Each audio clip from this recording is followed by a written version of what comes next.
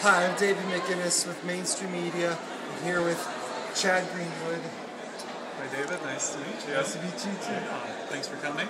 Yep, thanks for coming. Now, what was your favorite project to work on? Well, tonight we have a great project. It's our annual social event. So we have about 400 people here tonight, and they're all supporting Ronald McDonald House Charities. And we had a behind-the-scenes look at the movie Secretariat and the legend of Secretariat and the story behind it.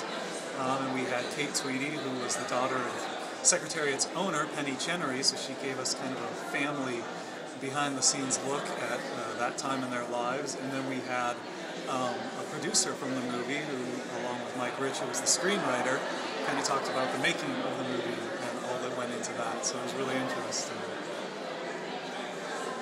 And then, what was your favorite part about the show?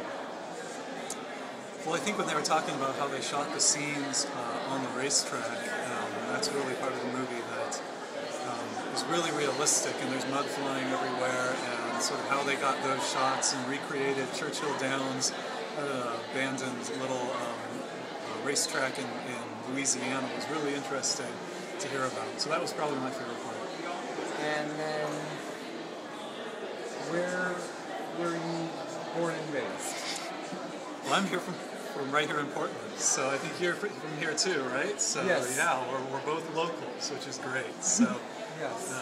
But you know, Ronald McDonald House actually serves the whole state and even families from outside the state. So it's really, we're based here in Portland, but we're an organization that serves the whole state, which is great. And how long have you been part of the Ronald McDonald House of Charities? I've been here for about 2 years now, so this is my second event here at Nike, which is a great facility for us, and it continues to grow and get better every year, so it's great. Thank you. Yeah, well, thank you for coming, David. We appreciate it. Glad you enjoyed it. Thank you. Yeah.